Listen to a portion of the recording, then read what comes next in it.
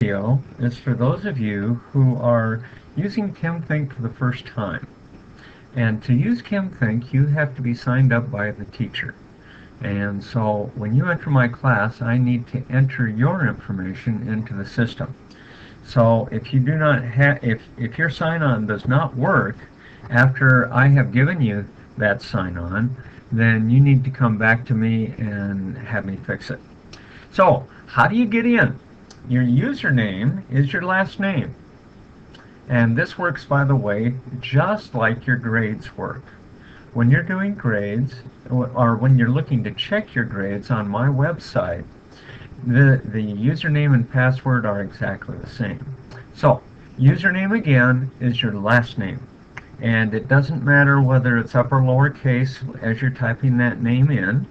If you have 2 last names or 3 or 4 last names, however many you have, you need to put all of those in exactly as they show up on your program. Now, password is all lowercase, and it's the first letter of your first name and the second letter, or the first letter again, of your last name. So first letter of first name followed by first letter of last name, both lowercase. This is case sensitive, so if you don't do it lowercase, it won't work. The last part of your password is the last 4 digits of your student ID. So once you get those in, and I'll do an example for you of a sample student that I usually put in here, and that is going to be last name Jones, and I'm not going to bother with the upper lowercase. And then I'm putting in, this is Jimmy Jones, so I put in JJ, and I'm just putting in any 4 numbers that I like. It has to be the 4 numbers, of course, that I put in that I'm not real anxious to share with you. Anyway, so let's go ahead and log in, and now you can see that your most current stuff over here on this list, if you can see that, okay, I'm highlighting it a lot with the contracting circles. But in here, you'll see the date that it's due, the assignment. Here's the activity, and it is due, the activity here on this column, and the due date here on this column. Due dates are always considered as 12 midnight. So that's the last time that you can have completed the assignment and have full credit. Now, if for any reason I gave you an assignment and it's not in this box, you can still find it over in this group of icons over here. So let's go ahead and take a look at ionic bonding tutorial.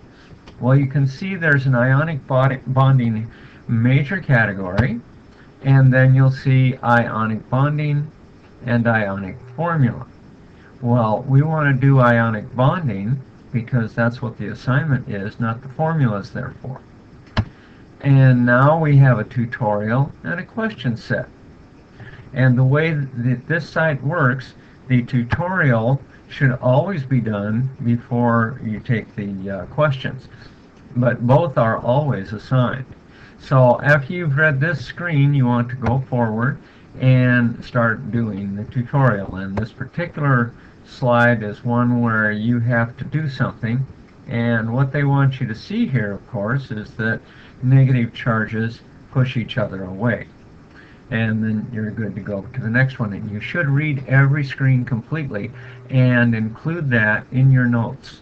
Okay, I don't like you doing word for word because it takes longer to write it, and when you summarize, you learn more. So always summarize and do it slide by slide. And you can see this one, if you look up here, it'll tell you how many slides there are for this particular tutorial. And so you just go on, again, you read what's up in this area, and then you come down here and you do what it says to do.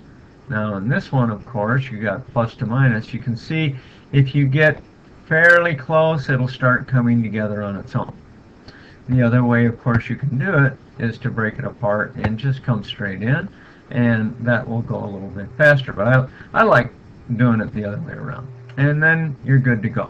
After you've read and recorded what you see in the directions up there, because that's what the tutorial is all about. And the animation is there to help set the learning. Okay, so oppositely charged, attract each other, blah, blah, blah, and away you go. When you finish this, you can, or I'm not going to finish it. I'm going to take the home key, and it says here, if you want to leave, the reason they're asking you that is if you don't want to leave and you do leave, you'll have to start all over again. Same things happen when you're doing questions. Okay, so let's go ahead and do the questions straight on from the assignment screen. You'll see see where my cursor is. I can click here, and that will invoke the ionic bonding questions. And now I want to make sure you understand that here you must get 10 questions correct before you miss 3. That's the same for all of the question sets. So you can try as many times as you want. The only thing that's required is that you get 10 questions correct before you miss 3. So I hope you enjoy the ChemThink. It's one of the best learning tools I've ever seen on the internet, and I hope you get a lot out of it too. And that's it, folks. I hope this helps.